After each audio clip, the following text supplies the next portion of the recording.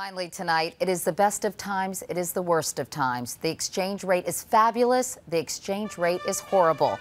Priya David and Elizabeth Palmer now with a tale of two cities. There's the flag. Yeah, there they are. There they are. They're coming this way. The pomp, the pageantry, the prices. The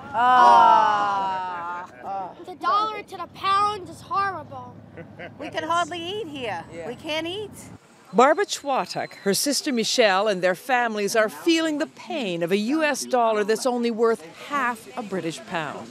4 bus tickets alone will cost them $140. Fantastic view of the Houses of Parliament. What a view. Yeah. Wow. Making these sites the most expensive in the world. And for the first time in 7 years, the number of Americans vacationing in London has fallen by 4%. No, I don't have enough. I'll put it on a card. Cash or plastic, it all hurts. From the Tower of London right down to the price of peaches for a snack. So how many did you get? I think I got $6? six. I think I had six. $1 each. Yeah, I guess it's $1 each. Is that more expensive than Oh, in it's much Florida? more. Much more expensive than at home. The Chwatuk strategy, see as much as they can in 24 hours and get out of town. They're going on a cruise. It's cheaper. Elizabeth Palmer, CBS News, London. And I'm Priya David in New York.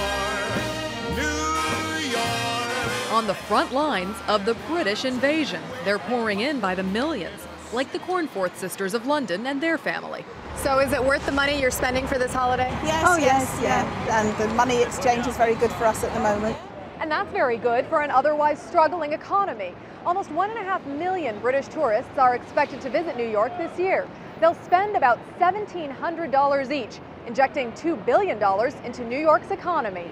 We can always ask someone anyway. The Cornforths are doing their share, So that's £100. Yeah, I mean, really, that's good value. Yeah. and they can afford to splurge at lunchtime. Is the steak good?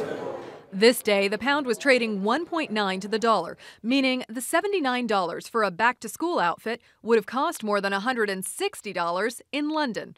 And that $140 steak meal, closer to $275 in the UK. Bad for yous, but so good for the English because we get everything's half price, really. Majestic views, both there and here, but with a far more appealing price tag on this side of the pond. New York, it's a business place. Priya David, CBS News, New York.